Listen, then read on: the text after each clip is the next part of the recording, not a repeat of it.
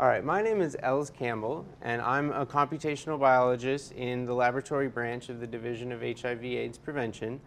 And I'm going to describe MicrobeTrace, which is a portable and secure tool that we use to compare genomic and epidemiologic networks that are collected during outbreak investigations.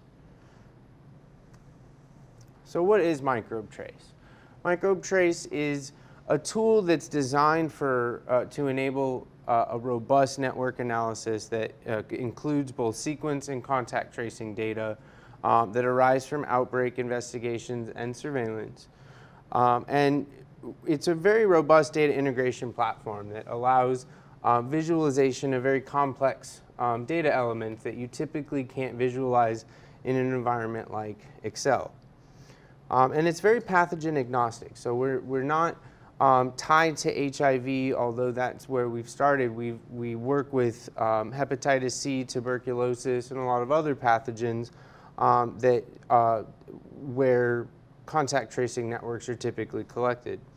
But ultimately, we want to take standard Excel data sheets that we typically work with and turn those into complex and interactive network visuals. And so the two types of data sets that we commonly work with are line lists, or just lists of individuals where each person represents a line. And so here towards the bottom of this slide, we have an example of a line list. So individual 1 is ID 1807. We have some information about that individual. You go to the next line and it's another individual. And this is the most common type of data that we work with in public health. But in addition to that, we'll also collect contact tracing data or partner services data that are collected during an outbreak. And this is represented in the format of the case has a contact and there's some type of contact between them, like sex and injection drug use. And so this is represented as person A is connected to person B by some type of contact.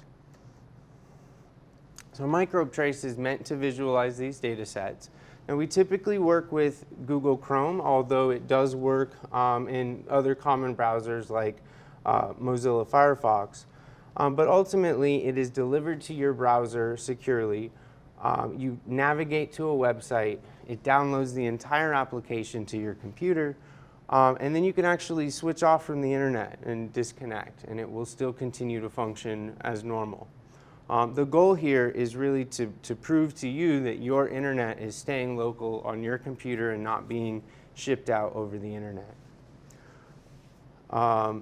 As we've mentioned, we work with very common file formats like Excel in either CSV or XLSX formats.